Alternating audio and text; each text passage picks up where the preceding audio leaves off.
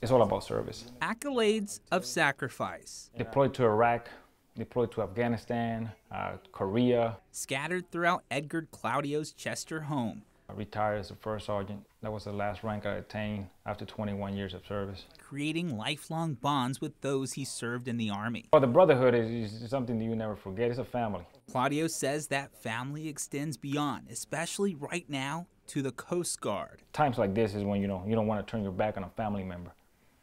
Tuesday, thousands of active duty U.S. Coast Guard service members did not receive their paychecks, the only military branch under the Department of Homeland Security impacted by the government shutdown. Some of these people live paycheck to paycheck.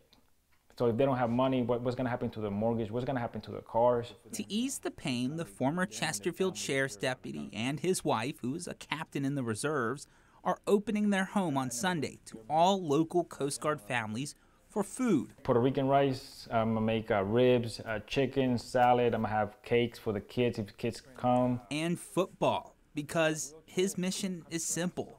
That I'm doing something better than myself. Just to help strangers forget the stresses of life for a day.